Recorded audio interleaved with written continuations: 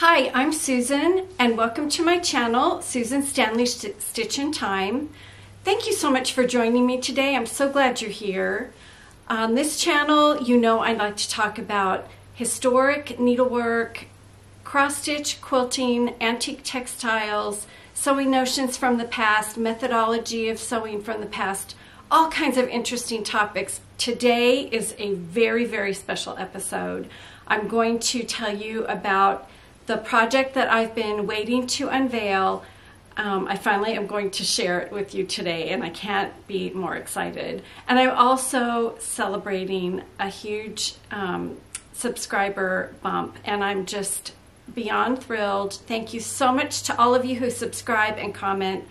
I really couldn't be more delighted to have that time with you and interact with you, and just so thank you so much. Today we're going to look at a WIP, a finish, a purchase. We're going to take another peek at thread papers, and then I'm going to tell you about this project that I've been just that's been bottled up inside of me.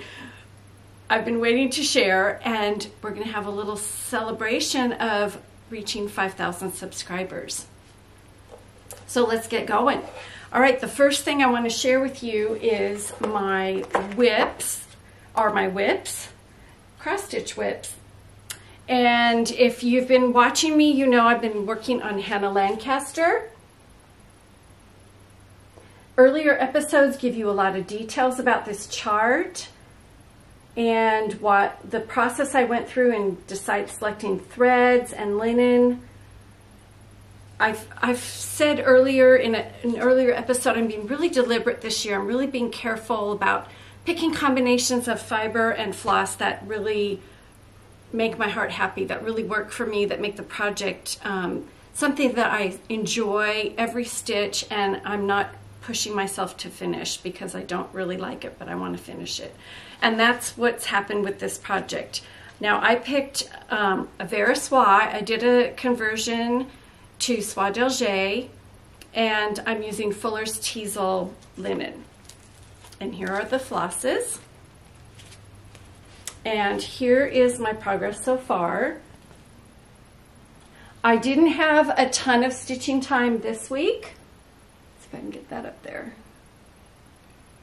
Because I was getting ready for this big announcement. But this is comfort stitching at this point, stitching in that dress. And I've noticed that if I stitch across and then go back and stitch across on the dress, I get I like the way the threads lay a little bit better.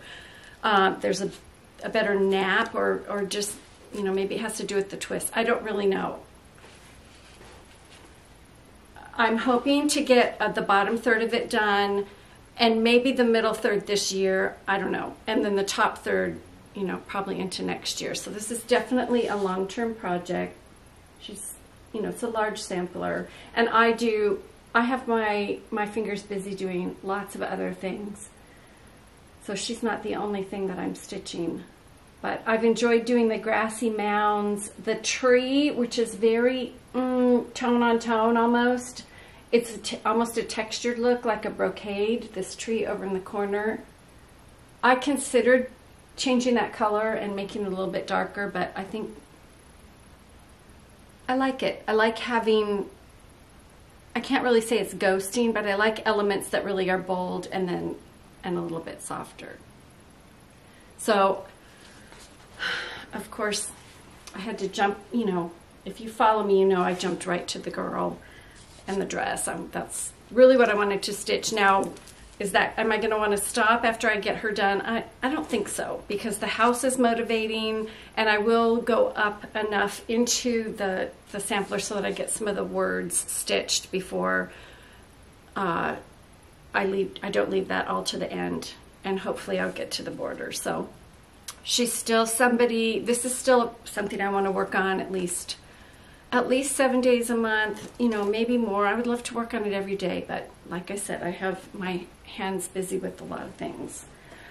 The other project that I've been working on is my pin pillow that I'm stitching. It's a Mojo Stitches chart, And I am stitching this on 5360 count after my visit to the attic.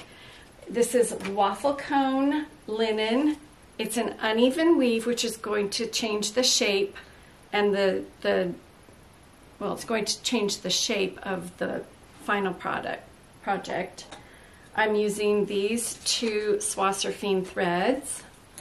There's just a very slight difference, and I've just made a little bit more progress. It doesn't look like a ton of progress, but actually inside, let me make sure I'm getting here into the camera. In the bottom of that basket and then up into the, well, the urn, I guess, those are all eyelet stitches. So that's on 5360 count using Swasserfine.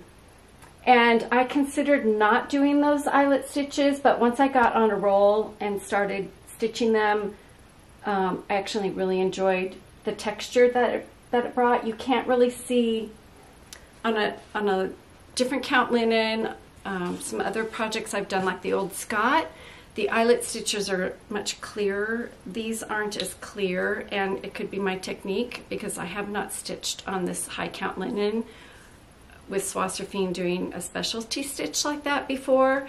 But anyway, I like it, and I'm going to keep going even though it slows me down a tiny bit. Anyway, I got, I'm trying to do a couple of threads at a time and not tire my eyes out. I'm actually enjoying it. Like I said, I don't know why. Katie Strachan and I have talked about this, and I know she mentioned it on her floss tube. I'm not sure why, but I can see this, and like I said before, I have eye issues, so I don't know. I'm kind of the type of person that likes to try different things. Even if they don't work out, at least I gave it a shot and tried it. So, all right, so those are my WIPs, and like I said, I have been busy working on this project that I'm going to share with you. I did finish completely my Civil War Bride block, and I got those little birdie feet done, and oh my goodness, I used Appliquick, and if you're not familiar with that, if you are a quilter, an appliquer, you might want to look that up, but I wasn't sure if I wanted to. Okay, two things. The thread, the fabric was not a very tight weave. So I knew to needle turn that, and I probably should have picked a different fabric initially, but I liked the color.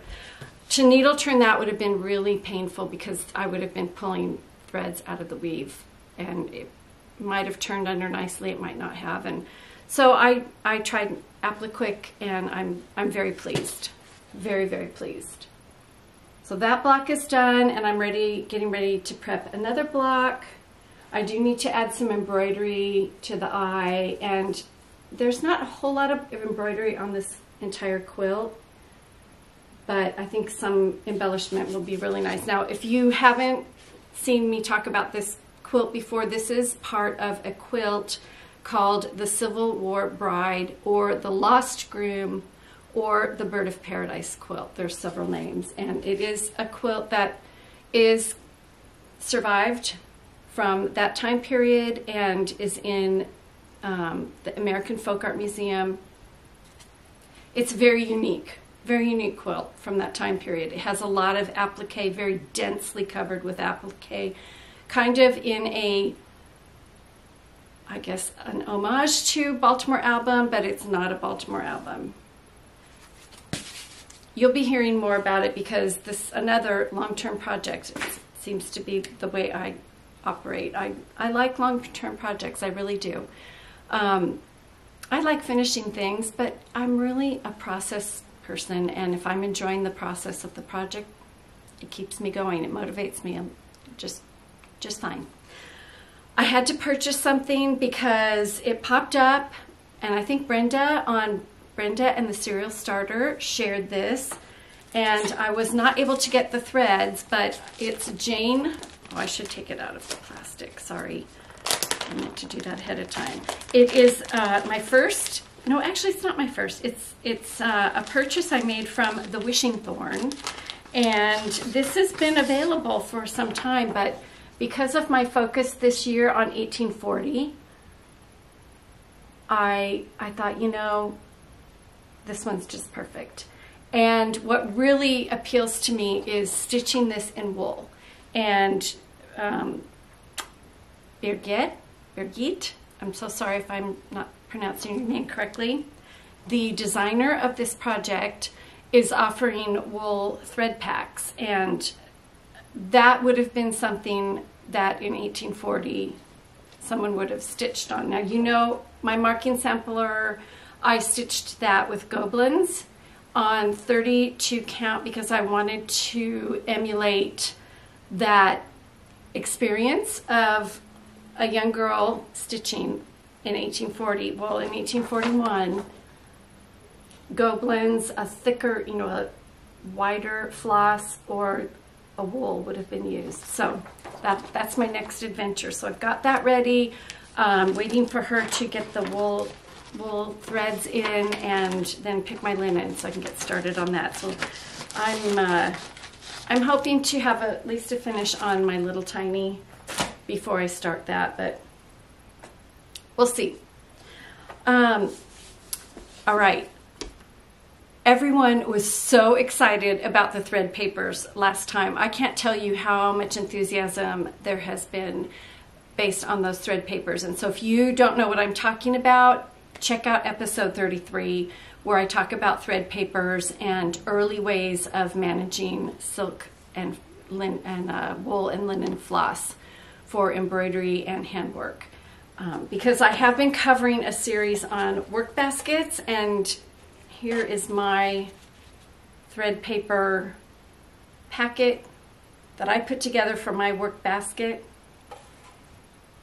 And of course my marking sampler goes in there, and you know, I'll be filling this with all the items that would have been in an early work basket.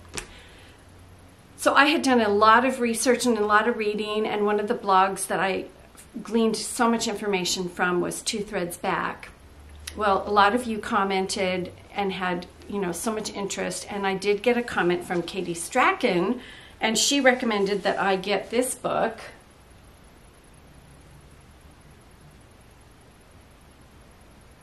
Now, I purchased my copy off of Thrift Books, and it did not come with the protective sleeve case that this originally came in, and the protective case is beautiful. I didn't pay anything for this. I mean, it was just nothing, but I wanted to get a copy. The photo plates in here are absolutely gorgeous. It's a beautiful, beautiful record of early embroidery, but it does have a section on page 78 where it talks about, and I believe that would be pronounced torch. Now, I could be wrong. But basically, it says that a torch is a sheaf of gold or silk thread cut into sewing lengths, held by a roll of paper or parchment slightly shorter than the sewing lengths, then tied with a small cord. One pulls out a length of thread with the point of a needle as needed. It's very similar, if not the exact same thing, as thread papers, and notice when this was written. So 1770. I was very, very excited to have yet another reference and source for that information on thread papers. Now I am going to put in, oh, and there is a blog.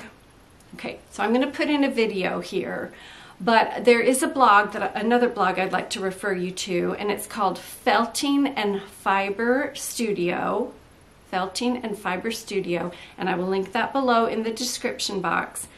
She has a post where she talks about wash silks from Brainerd and Armstrong Company, and she talks about a case that she found at a yard sale, and it was full of these thread papered silks. Amazing. It's amazing. It's well worth looking at. And I wanted to show you, because now that I've gone and done a little more research, I thought, you know what, I have I have a silk cabinet. It's like a thread cabinet from a general store, but it was for silks. I'm not completely sure how the inside was laid out in the original setting.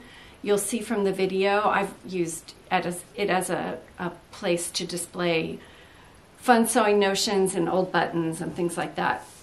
But it does have 2 drawers at the bottom. And I thought, you know what? I bet those drawers were set up for thread papers. And I went over there and it was almost like Cinderella putting on her glass slipper. I stuck the thread paper in this little channel in the drawer and it was like, oh my goodness, it's a perfect fit. It's amazing. It's amazing. So let me put this video in here. The cabinet is Brainerd silk cabinet, and I bought it because, of course, you know, I love old sewing notions and old sewing items, as you know, and I love the graphics. I love the words. So let me put that in here, the video, so you can see what I mean about how these thread papers fit in the drawers. This is a silk cabinet that I have from a general store. I'm not sure how it was outfitted inside. I've just put some of my button collections and other things in there. It's all glass fronted. But I love the graphics on it. Belding's Silks. They were a company that sold silks the end of the 1800s into the early 1900s. But I want to take you around to the front so we can look in the drawers. So here's the front. This is what it looks like. And I got really excited after last week's episode because I pulled open the drawers. I never was quite sure.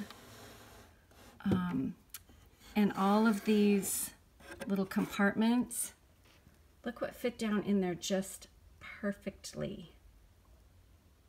The thread papers. Now these are from a different company, Brainerd and Armstrong. I am imagining that is exactly what these drawers were created for. This one doesn't have the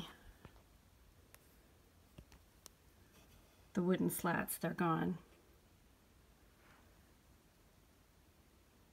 Pretty exciting. I think after looking at the blog post, these were probably originally standing on end, and you would pull out whatever the person wanted, the customer wanted. And like I said, I'm not really sure how that was outfitted. If you know, I would love to hear from you.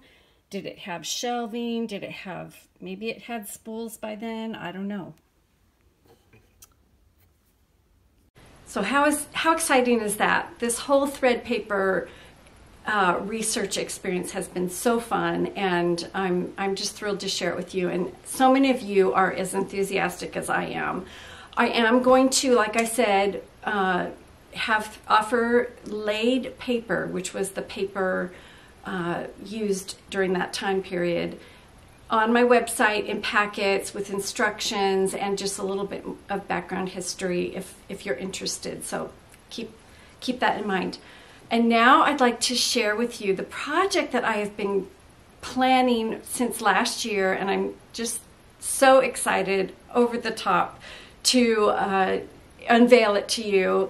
I want to introduce you to this project I've been developing, and I have pre-recorded several tutorials because of the instability of my eye. I wasn't sure how this was all going to work out, but all these videos for the tutorials are pre-recorded for the project. So I'd like to insert here now the pre-recorded launch video that I did, explaining to you what this little work bag is all about, this little scrap bag, and how I would like to share it with you. So let me insert that here. Hello and welcome to Susan Standley's Stitch in Time. On this channel, I love to explore the topics of cross-stitch, quilting, antique textiles and sewing notions and share my projects. But today is a very special edition Floss Tube where I'm going to introduce to you a project that I have been working on since last year. Now, as you know from my channel, I named it Susan Standley Stitch in Time because of my curiosity and love for all the stitching textile world of the past. And this project I want to introduce to you involves looking at the lives of young stitchers and all the skills that they needed to learn for survival. And of course, as you know from watching me, I've been looking at the 1840s. And so this project is going to be centered around the 1840s, and I'm calling it First Stitches. And as you know, I've been posting little sneak peeks of first stitches on Instagram, and this project is going to be so fun. If you are someone who would like to just watch and as we explore this journey together, I welcome you. You're welcome to stitch on whatever you want while you listen to the stories and the history of the 1840s and stitching during that time. If you would like to participate, you can participate using contemporary materials, whatever you have on hand, whatever you're comfortable using, or you can join me in using the proximate materials that were available in 1840. And actually, in all those realms, we will marvel at how anybody got anything done in the 1840s and at the amount of sewing that was required. I want to take you into the life of a little girl that I've created who may have existed in 1840, and we're just going to create a story around what we know of people's lives in 1840 from journals and other things that we have available to us. And so our little girl is going to be named Mary. Mary was the most common name in 1840 for a young girl in the United States, and probably in Europe. I don't know that for sure, but I'm guessing. She's 6 years old, and she lives on the busy riverport city of St. Louis. Now, if you're a beginner and have never, ever stitched anything at all, or if you've never stitched anything other than cross stitch, you are guaranteed success with this project. If you're an experienced stitcher or quilter and you are very accomplished, but you've never used the most basic tools that were available to people in early days gone by, you also will experience success. And I think you will have a new appreciation for and deeper understanding of what it took to get things done in the 1840s. So the goal of the project is we're going to make this sweet little doll quilt together. And these fabrics are fabrics that I have curated from my collection, and they are from the 1840s time period, would have been available to people with fabrics in 1840.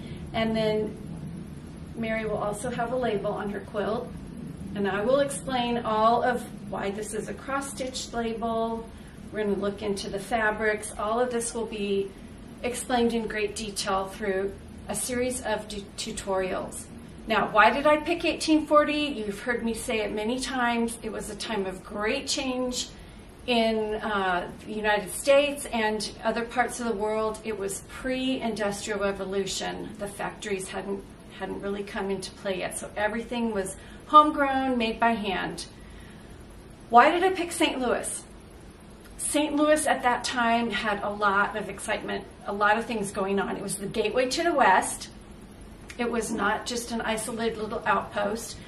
St. Louis would have had access to goods coming up the Mississippi from New Orleans, possibly things that had been shipped in from Europe would have come up, and things from St. Louis would have been going down. So there was this constant flow of goods and services being exchanged. And I think it's fascinating to look at St. Louis because it's interesting to understand how people arrived in St. Louis. How would Mary's family have arrived there? Did they come over the Cumberland Trail? Did they come up the Mississippi through New Orleans? We can only know and surmise from the journals that people have left behind. So I'd love you to join me on this pilgrimage. It's going to be so much fun. So many of you know that I have taught quilting classes for 43 years. I've been quilting for 43 years, and I've explored contemporary techniques, and I would just have loved to have a class like this where you learned the history and the background of early stitching and how we really stand on the shoulders of those who have come before us. I have seen countless antiques as being a member of a documentation team and just from loving antique quilts and textiles. And so I have crafted this experience based on the reading that I've done, reading from books that were written in the 1800s that were instructional books for young stitchers, and also pulling from the evidence from the originals that I've seen. And this was inspired from what I know up until this time. Now, why did I want to do this? I think I learned really well by experience, and I've had a lot of you ask, could you do something like this? Could you help me get started? And so I wanted to create a project that was meaningful and was a shared experience. Mary had simple tools. She wouldn't have had the rotary cutters, the plastic rulers, all the templates, everything that we have today. And I'm going to share through a series of tutorials how Mary likely would have crafted her quilt and why she would have done that. This is an interpretation. It's not a full-scale reenactment because we don't have all the materials available to us today that Mary would have had, and I'm still learning, and I think we are still discovering how things were done. So it's based on the evidence of what has survived, the antique quilts that have survived, and what has been written. Sewing in all forms was just a basic necessity for survival. It wasn't an optional skill, it had to be learned. Clothing, household items, quilts, all of it was required. And by 12 years old, a young girl could make a shirt, could make drawers, a shift, and she could make baby clothes. And she also had done marking samplers by then, maybe one, maybe more, because she needed the skills to mark the linens in the home, the items in the home, all the textiles. She had to show her proficiency with the needle. It just was the way it was. And so we enjoy stitching today, and I think it's valuable to learn from those who have stitched before. We're going to start at the very beginning, just like Mary would have at 6 years old. I've built this around to make you successful. We're going to sew patches, just like Mary was her first skill. And for many young girls, this was their first skill they learned with a needle. And their reward many times was a doll bed. And then if they continued to sew and showed proficiency, they would be rewarded with other items for their doll and their doll bed. I encourage you to try. And like I said, you're welcome at whatever level you'd like. If you have a child in your life who you think might benefit from learning these skills along with you, or that you want to introduce, I think this would be a really great opportunity for you to work through this project together. I'm laying the foundation through this project to help you and to build skills so you can move on to more complicated quilting projects. Really, this is an American settler experience. People in the 1840s, the only things they had were what they could make, or someone else had made they could buy. And I've curated kits.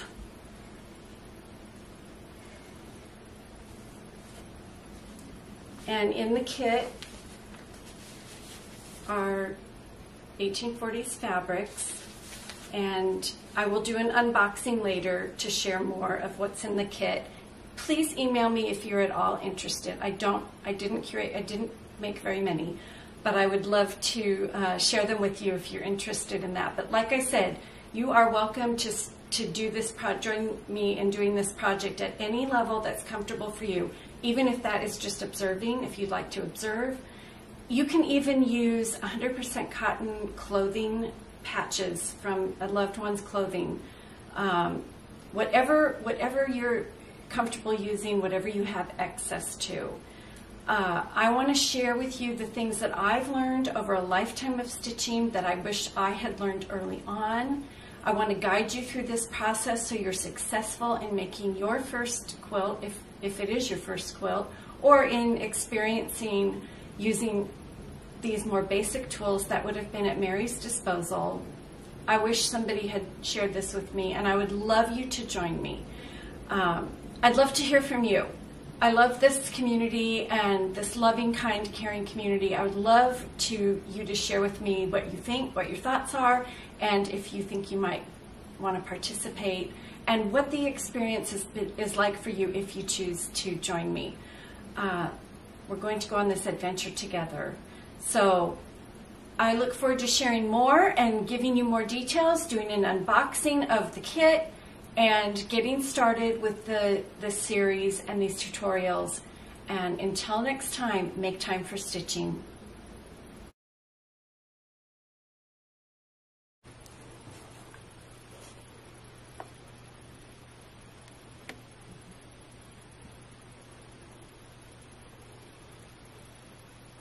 Let's see what's inside the kit for Mary 1840 St. Louis. If you've decided to join me on this journey and you have purchased a kit or would like to purchase a kit, let's see what's inside. Now, everything inside this kit has been curated to be as close to what would have been available in 1840 as possible. And our little girl Mary is in St. Louis. She's in a busy port city. She has access to lots of goods. Her mother is a dressmaker and her grandmother is a milliner, so she has access to lots of sewing materials. So let's see what's inside. The first thing you'll find is an itemized list of all the materials explaining what they are and what they're going to be used for. But I'm going to go over that with you right now. On the top of your package, you're going to find this beautiful postcard.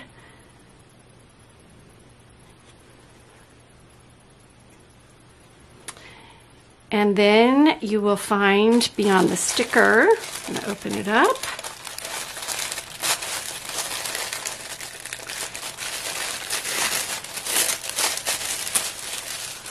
brown paper packages. You're going to find a beautiful scrap bag that I made for those of you who are participating and want the kit.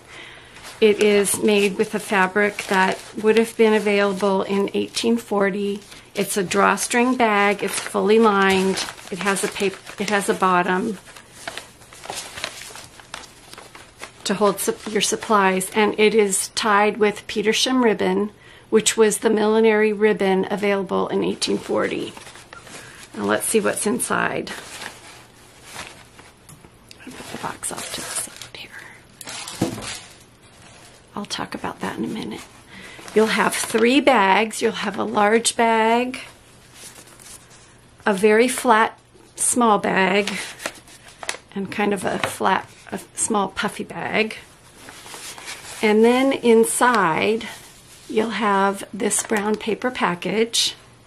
Now, when you went to a general store or mercantile in 1840, things were wrapped in brown paper, and they were wrapped in such a way there was no tape.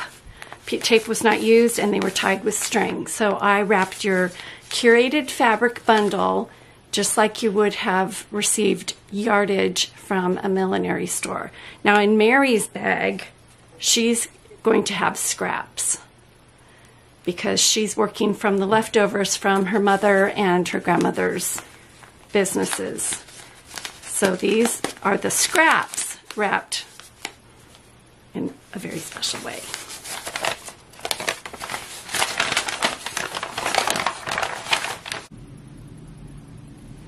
When you open your package, you're going to find scraps that I have curated from my collection and from fabrics that I know would have been available in 1840. Some of these are earlier fabrics because, of course, in a scrap bag, you would have fabrics that were being used currently, that had been recently cut into a dress, or you would have fabrics that had been worn as a dress or a shirt or some kind of outfit, and then were repurposed into scraps. Maybe the dress was repurposed into a child's dress, and the scraps were then repurposed into a scrap bag so that they could be accessible for things like quilts. So that's the first thing you'll get, and you'll have enough fabric in here to make the doll quilt completely.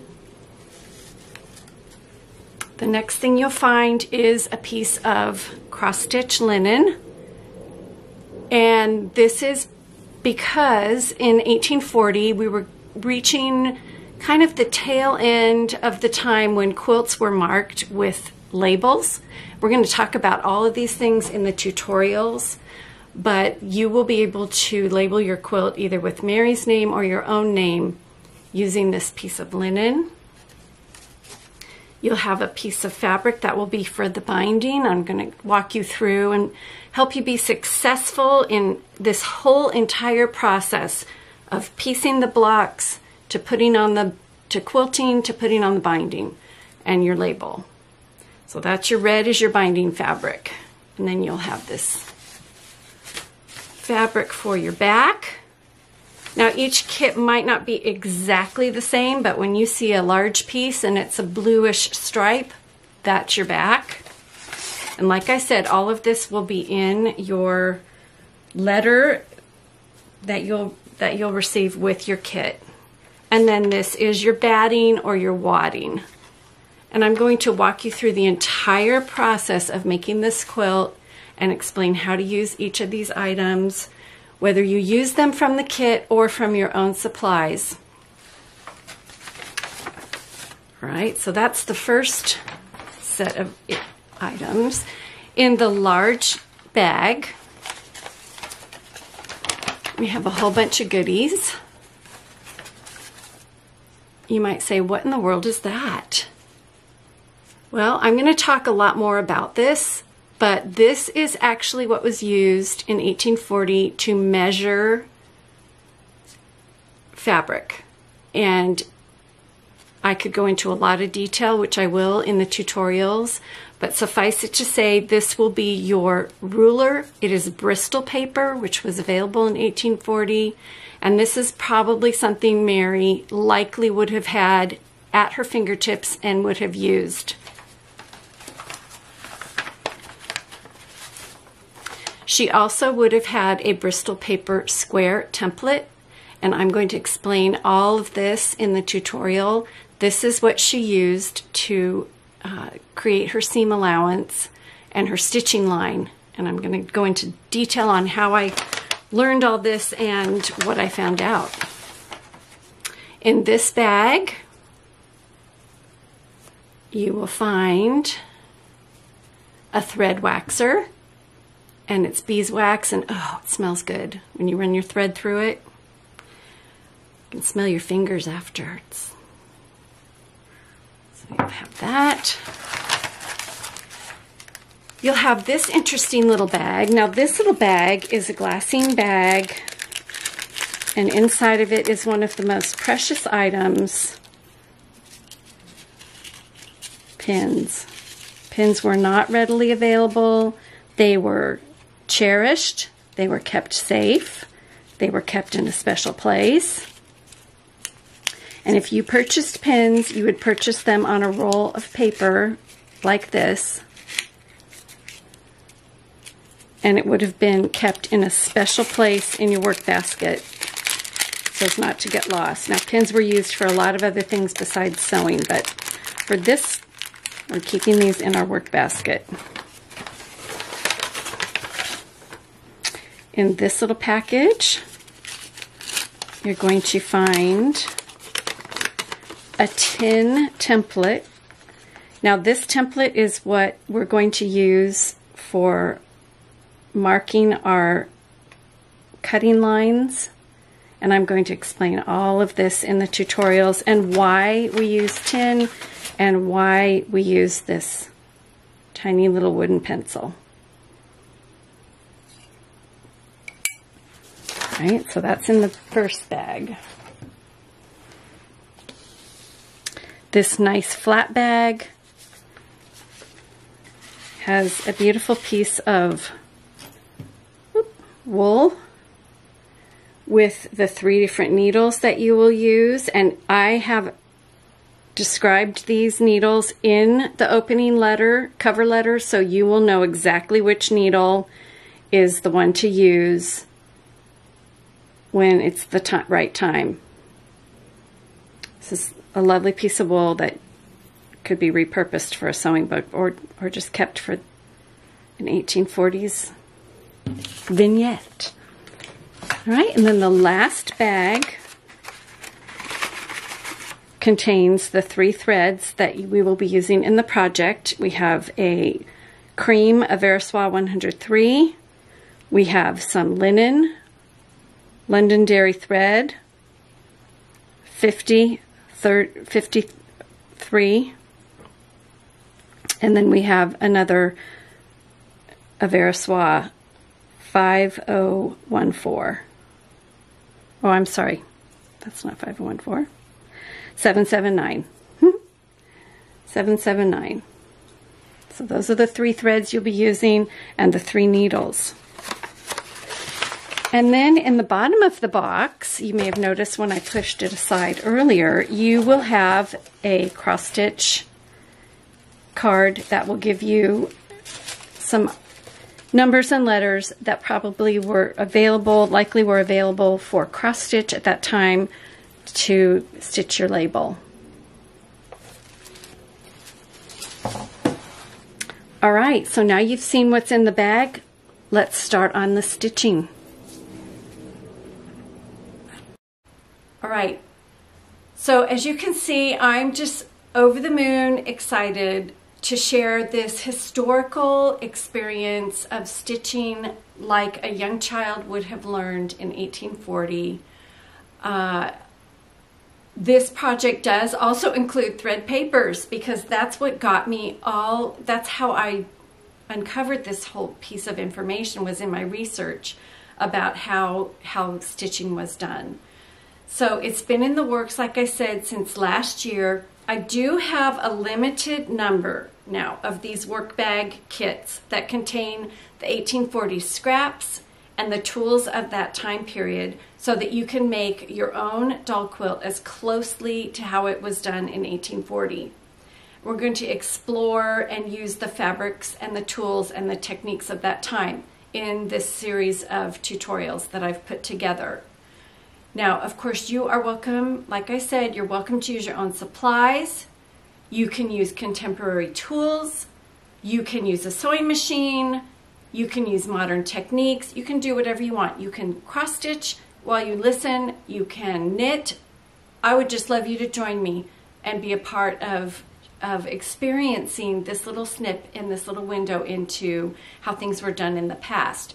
Now, if you have a child in your life, this would be a great opportunity to help them learn their first stitches, because this is how children learned in the past.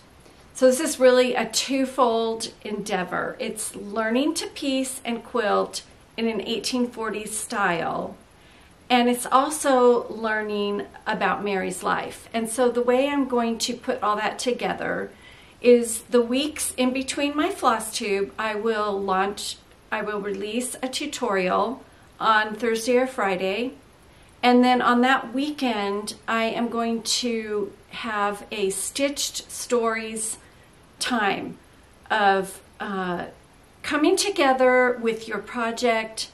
I'll be stitching, you can be stitching, and we're going to talk a little bit deeper about Mary and her life and the world around her and the tools and the materials and the experiences and the setting of St. Louis, Missouri in 1840. And so it'll just be a very informal time of stitching, and I wish it could be two-way, it will just be me talking, but please talk back to me and send me comments, and just, you know, if you like to have somebody with you in the room while you're stitching, this is a perfect opportunity for that. Like I said, this is all based on the research and the reading that I've been doing. I've uncovered so many interesting things, and I really am so excited to share it with you.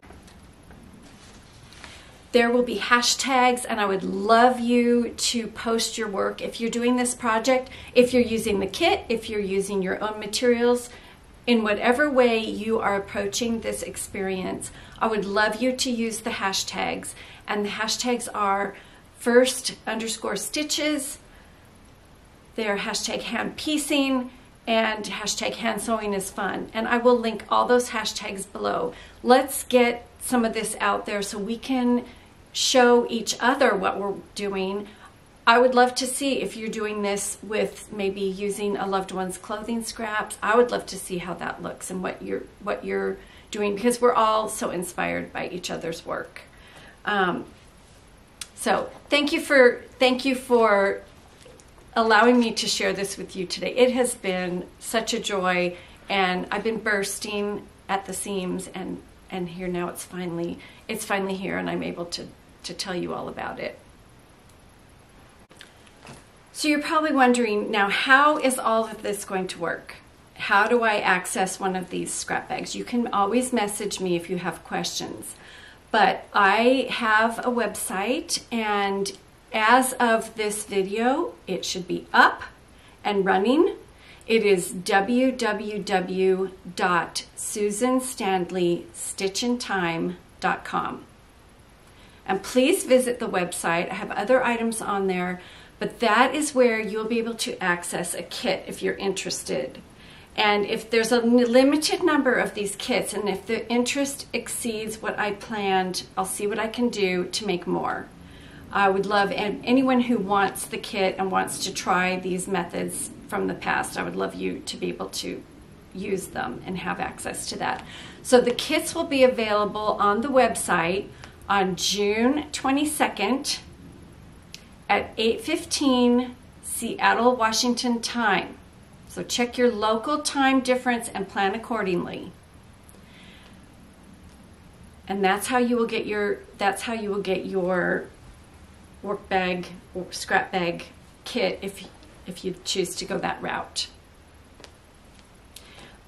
Okay, so that's June 22nd, but now the website is open as of this recording, and there are some exciting items on there that I know some people have been really patiently waiting for, and I thank you so much. We tried selling Lou and Sue folios through email, and that was working fine, but once the website started being developed, it looked like that was just going to be a much easier way to go. So we kind of put those sales on hold, but now we have some to offer to you. And so we have a limited number, of course, as always, of a collection that we're calling the Jean Collection. And of course, this is in honor of Jean Lee of the Attic.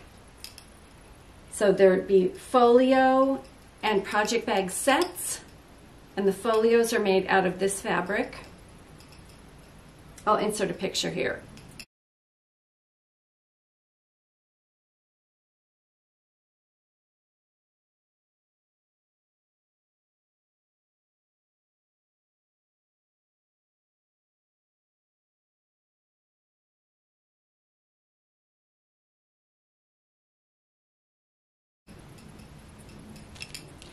Those are available on the website, and then we have just a very limited quantity of Kids at Play sets.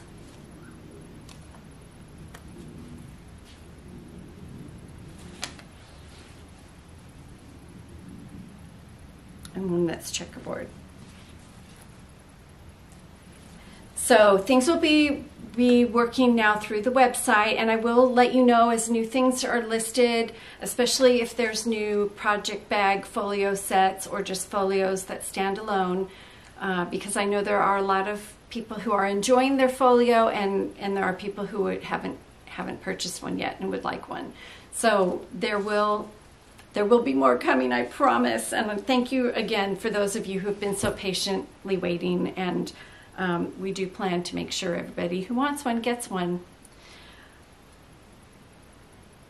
And now I'd like to celebrate having reached 5,000 subscribers. And never did I ever dream that that would happen. And I am beyond thrilled, mostly because I'm just delighted that there are that many people who are interested in exploring this journey with me and these topics. I look forward to hearing from you and interacting as we go down other paths of learning and journeying with our stitching. So to thank you, I'd like to offer five small giveaways that are from my heart. The first giveaway, each giveaway, and you know the rules with giveaways, right? You have to be 18 years old, because I'm going to ask you for your address. You have to be a subscriber, and you can't say giveaway or gift, because that attracts all of the bots and people who go in and sabotage websites and YouTube channels. So every gift will have 3 spools of linen. They're in varying colors and varying weights. And you might be saying, well, what in the world do I do with the linen?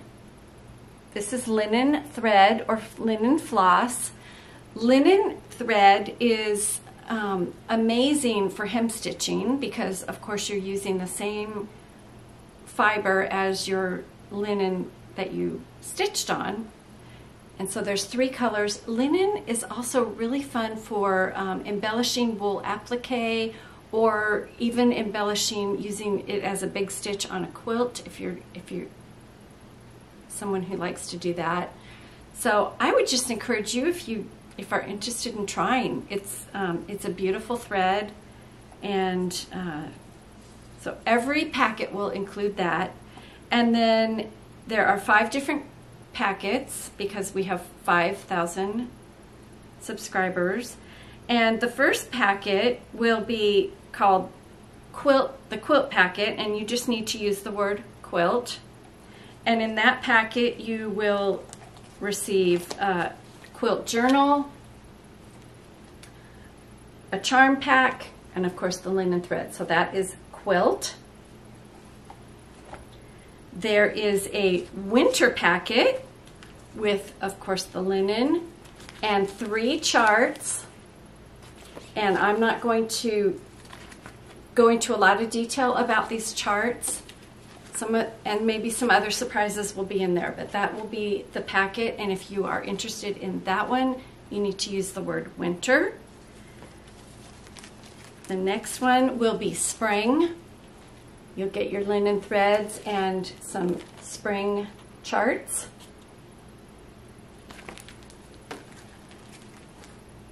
And the last one, of course, is fall, and you'll get linen threads, and the keyword is fall. Oh, I'm sorry. Oh yeah, fall. It's not the last one, but fall. You get your linen threads, and then a few charts. This one's not really fall, but I thought it looks fall-like. So the keyword for that is fall. Use that in your comment. I will use the random comment picker to decide who gets them. And then the last one is summer. You get your linen, and then 2 beautiful charts that remind me of summer. So, okay. I'm so excited. This has just been welling up inside of me, and so I'm so excited that I was able to share it with you today. Please let me know what you think, if you're excited about the project too, and think you might join along with me. I'd love to hear from you.